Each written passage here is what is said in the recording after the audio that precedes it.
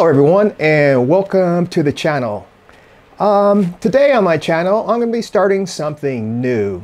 I'm going to be showcasing some STL files of certain airplanes. I'm going to purchase them, and I like purchasing files and stuff like that so I can look at to see how the internal structures are modeled in CAD and see how other people go about doing it. And then I'll be doing a little review here and letting you guys know what I find, and that then I can teach you guys more about modeling internal structures on my CAD Build Fly channel. So the first plane I have today for you guys is called the Avenger. It's an airplane that was designed by Titan Dynamics, and Titan Dynamics, they make airplanes for hobbyists, UAV airplanes for hobbyists, commercial, and defense. And this particular airplane has a wingspan of 2.2 meters long, and according to the site, it has a range of about 250 kilometers and can fly a flight time about 4 hours with a 4S 6P 21,000 milliamp battery.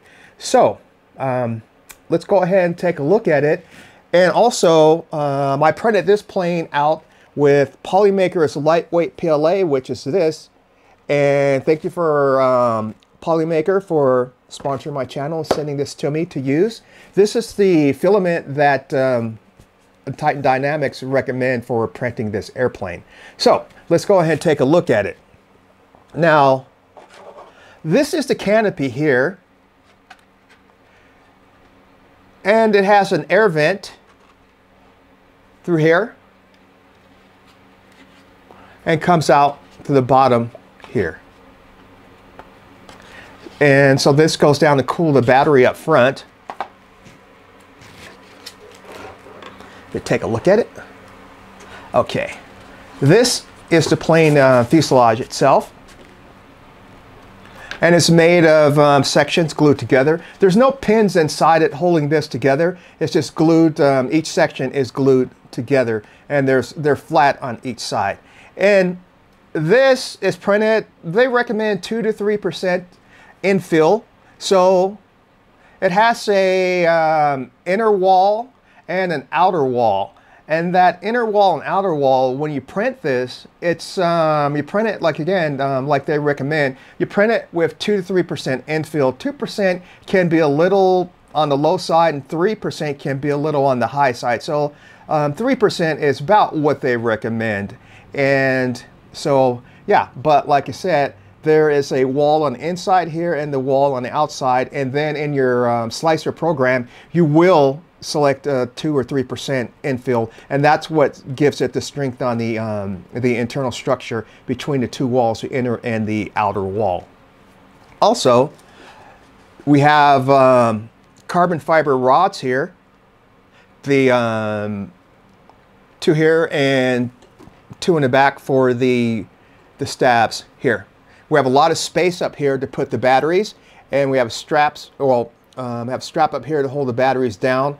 And to hold the canopy down, there's 2 magnets that you glue in here, right here and right here. And then there's 2 on the hatch, the front hatch there also. I don't know if you can see those, but there's 2 there also. And yeah, and like I said, this is glued together with sections like this is a section here, this is another section, and they're just butted up against each other and glued together with thick CA, what I'm using. And what else can I tell you about this? You can have a camera up front here, or you can print one of the fuselage sections with, so you can put a camera on the bottom of this particular airplane. And do a little more talking about this. Each section of this plane, like this here, this is the nose section. And like I said, this is flat up here. So it's just butt glued together to the other one, each section. And then the 2 magnets go up here, and the 2 go on the canopy as well. And this is printed with 3% infill. Now this here is just regular PLA that I use for this, for this chest piece right here. Now sometimes I find the lightweight PLA can be a little brittle or just not structurally very strong. So when I find that, what I like to do is just like a 1/2 ounce or 3/4 ounce fiberglass, and fiberglass the plane with that on the bottom, and to give it a little more strength, and just sand it down and get a little more structure on that. Now, designing this airplane, it's a very good designed airplane, and designing something like this with the 2 walls, that's very simple to do too. You just use the shell command, and when you use that shell command, you want to have these pieces all. You want to do each piece one at a time. Don't slice up the, don't shell out the whole fuselage at once. Just do one part at a time and get that part right. So like this canopy,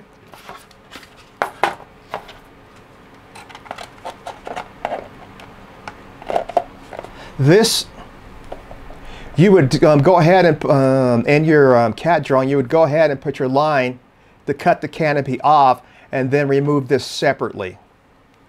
Now, once that is removed, then what you want to do is just cut this front off so it's separate by itself. Then you want to go ahead and do the shell command and stuff like that to get the part like this done. Now you can put internal structure in here also, and don't rely on the your slicer to put the infill in it. You can, like I say, put your own structure in here that way. So, and I've showed you guys how to do that, put internal structures, but things like this, it's you can just use the infill if you want to. And yeah, and things like putting little air ducts in there like this right here, what you do is just put the shape that you want on the front plane, and just you would use an extrude cut and cut that out up front. But this is a very well designed plane. Then we have the elevator stabs, or the vertical stabs. They go at an angle, so this here slides down on this rod here, and this will be at an angle up here. And then you have the elevator that goes on it as well. And here we have the elevator. Remember to do this right. Well, this is the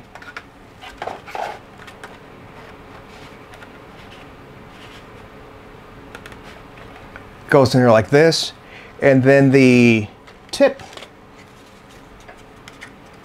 goes on here. The rod comes up through here, and then we have 2 holes on here, and this holds the, if I can slide that on there, and this will hold this down here, so this will be able to pivot up and down. Now the wing, it's pretty much done the same way. Inside here, the wing here, we have a carbon fiber rod that goes here through here to give this wing strength. Also, then we have the 2 rods on the fuselage that run through here also. So this wing is pretty strong, can hold a lot of force. And then we have our servos that would just go down here and connect up to there. So overall, this is a very well designed airplane, UAV airplane, and the motor goes on the back here, and this gets epoxied on the back of here.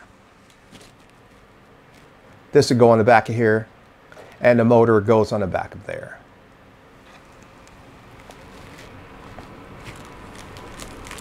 And for this particular plane, it's built already. I mean, I already put it together, and now I'm installing the parts, the internal structure, not the internal structure, but the electronics of it inside. And I'll be using this T-motor for it.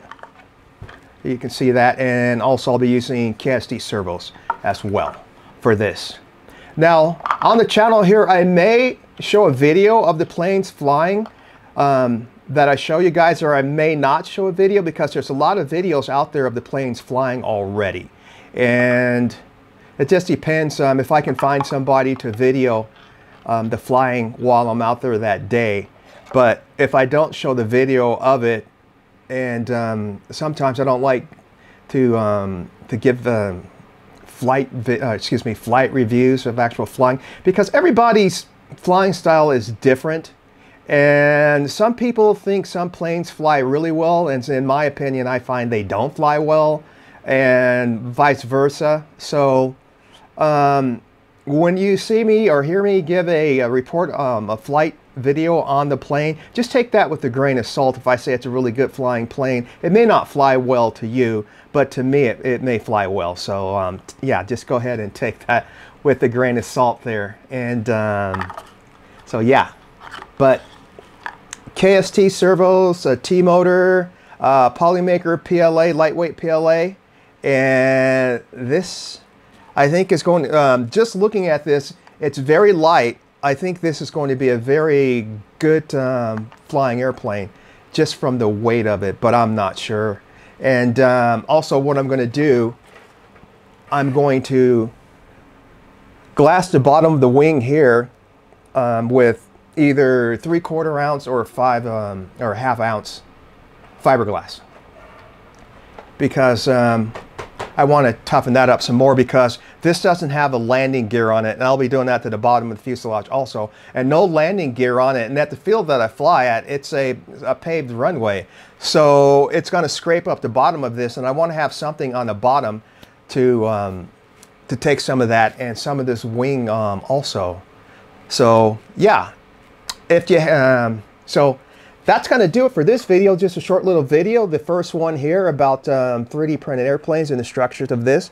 And if you want to learn how to do the design of some of these structures on this airplane, just leave them down in the comments. I'll be glad to show you how to design some of the things that they incorporated in here. And I'll probably come out with a video also explaining a lot of the 3D printed STL files that I get, you know, how they do certain things on them, to teach you guys how to do them. They're not difficult to do if you just have to think a little about doing them, how they go about doing that. But yeah, so once again, I'd like to thank Polymaker for the lightweight PLA KST servos. And yeah, so that's going to do it for this video, and we'll catch you in the next one. Subscribe for more.